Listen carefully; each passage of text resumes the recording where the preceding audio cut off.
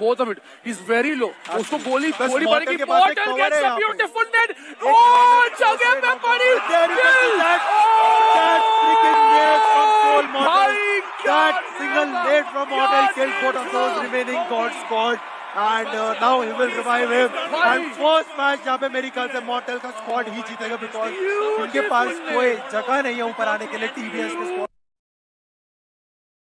एक बेहतरीन पोजीशन लेगा. फनाटिक जोन के अंदर रोटेट करता है. चलेंगे फटाफट से ओवेस के पास. ओवेस काफी ज्यादा लेट हो चुके हैं. रौनक भी काफी ज्यादा लेट हो चुके हैं. फनाटिक का ये रोटेशन काफी मुश्किल है. पावर हाउस के डार्क सामने है. पावर हाउस के प्लेयर्स जरूर कोशिश करेंगे यहाँ पे अटैक करने की. डार्क के पास चलते हैं. ये नेड खत्म कर सकता है. आई थिंक तमिलस को खत्म कर. पावर हाउस डार्क 1 नेड 1 तीर 4 शिकार. That is incredible. I think movement of the day अगर 4 फनाटिक के प्लेयर्स को खत्म कर देते हैं.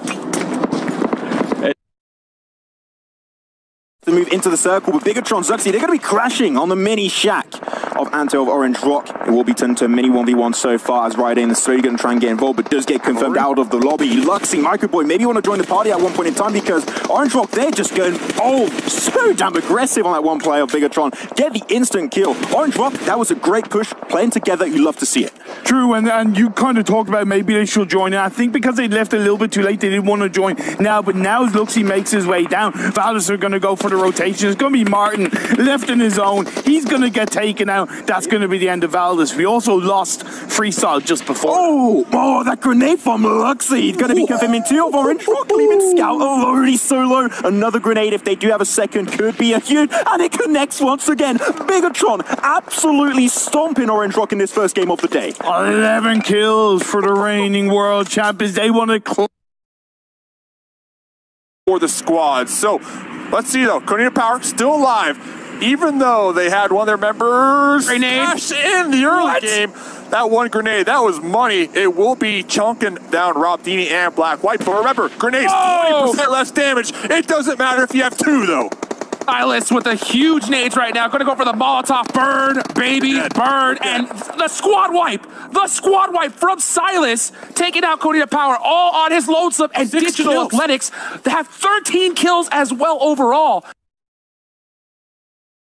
बदल गया, जज्बात बदल गए एकदम से यहाँ पे जो अभी हुआ है. हमने किसने एक्सपेक्ट नहीं किया था. This was like a twist जो कि अनुराग कश्यप की मूवी से भी ज्यादा बड़ा था. ये बहुत ज्यादा गलत ट्विस्ट वहाँ पे हमको देखने को मिला. बट अब देखना पड़ेगा कि टचालो जो बच्चे वो कितना आगे जाएंगे. मीनवाइल सोल की यहाँ पे फाइट होती हुई अब अगेंस्ट आए नहीं है. एक प्लेयर को रेगुलर लॉस ने नॉट किया, दूसरे प्लेयर को जानते हैं कि द नीड कमिंग इन. बहुत ही ज्यादा टर्न अराउंड सिचुएशंस अब इस गेम के अंदर हमको देखने को मिल रही है. सोल की तरफ से अमन अकेले बचे थे, but he is gonna be taken down as well. और आईएनएस जो है इस फाइट में coming out on top. Bad रेव भी अकेले बचे अपनी टीम के लिए. कापशी को रेव देने की कोशिश करेंगे और अपनी टीम को इस गेम में और आगे लेकर जाएंगे. Bad rev wipe the whole squad with just the grenades. क्या बेहतरीन तरीके से उनको गन उठाने की जरूरत नहीं पड़ी. ग्रेनेड से पूरा स्क्वाड खत्म कर दिया. This was like one of the This can be a due moment. This can be a due moment. T'Challa और man advantage की बात करें, they and Red are the only 2 teams with all 4 people alive. And Assyrian Myth, they have taken the case. एकदम ऊपर से बैठे हैं, किसी को गेम के अंदर नहीं देंगे. Red को लोग होल्ड बैक करके रखे हैं. If Red wants to come out, they need to face the wrath of Assyrian. And Red के 2 players knock होते हुए Red के Maxen यहाँ पे नेट कुक कर रहे हैं. Red already loses 2 guys. Assyrian यहाँ पे पुश करते हुए एक नेट है, and ये नेट से हो सकता है Assyrian के काफी players knock हो गए. And Assyrian gets knocked out. What an amazing play by Red. Maxen getting in. बहुत important.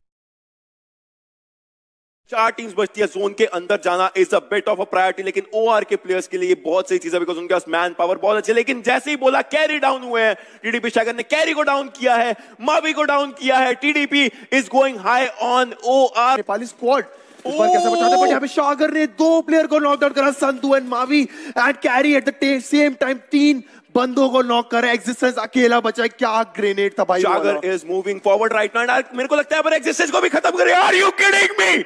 एक स्क्वाड ने 4 प्लेयर्स एक ग्रेनेड के साथ 3 प्लेयर्स को डाउन किया. This is what this game is all about. एक प्लेयर नीचे, अब 3 स्क्वाड में अगर तो किल चाहती है उनको उनमें से एक प्लेयर को नीचे जाना पड़ेगा. बट देन क्या वो जाएंगे यहां पर. शागर नीचे आ जा चुके हैं. शागर ने अरे जाते ओ माय गॉड बहुत खराब. लेकिन ओ TDP won this game in an amazing fashion. Oh my god, that was amazing. And knock kills एक प्लेयर के, that's a domination. XP is going to start dealing quite a bit of damage now.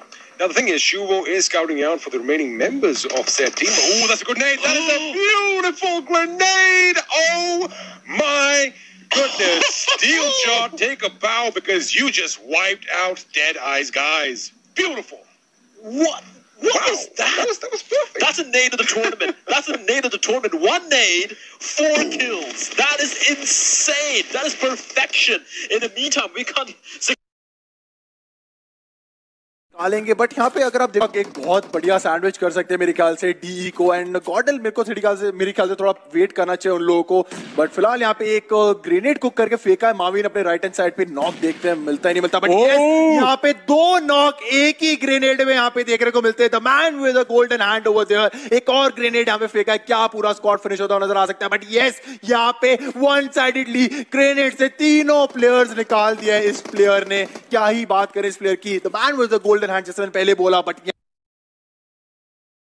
Level up के players पानी के अंदर अभी तैर रहे हैं ऑरेंज रॉक यहाँ पे टीएसएम एंटिटी को स्पॉट कर चुके टीएसएम एंटिटी एक बहुत ही खराब परिस्थिति में आ चुके तो ओशन क्या लगता है यहाँ पे क्या होने वाला है यही वो घर है जहां पर बॉक्स को लास्ट टाइम चिकन मिला था यही वो घर है जो ऑरेंज रॉक ने होल्ड कर रखा है पीछे का सारा एरिया ओपन हो जाता है यू लेवल अप गिल्स नहीं है तो यहाँ पर तैरने का कोई फायदा नहीं होगा धीरे धीरे हेल्थ जाएगी स्मोक करके डिश आउट करने की कोशिश करी जा रही है लेकिन विंटर की साइड से विंटर ब्रिलियंट आईक्यू विंटर पीछे की पीछे वाली सीट पर बैठ कर ग्रेनेड थ्रो कर रहे थे ब्रिलियंट आईक्यू वहां पर विंटर ने यूज किया और प्लेयर्स को टेक डाउन करके 1 grenade takes them all winter की तरफ से ये एक बहुत ही बढ़िया मोमेंट था उन्होंने यहाँ पे 4 किल अपने लिए पूरे सिक्योर कर लिए what a brilliant IQ there उन्होंने सिर्फ बग्गी पे बैठा है पानी के अंदर से एक नेट फेंका securing him 4 kills but then talking about TSM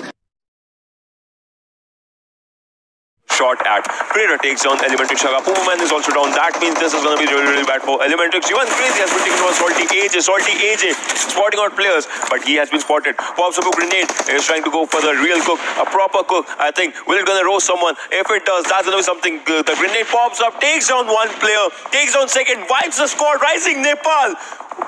What just happened? Rising Nepal taking an exit so early on, but on the other side, AJ. Yeah, it was just 1 nade coming in from the man, and that is going to be it. The team that we thought was going to take the first position after just the first game, they have been taken out by none other than Salty Squad. Today is going to be their day. They are looking to make the statement for themselves, but on the other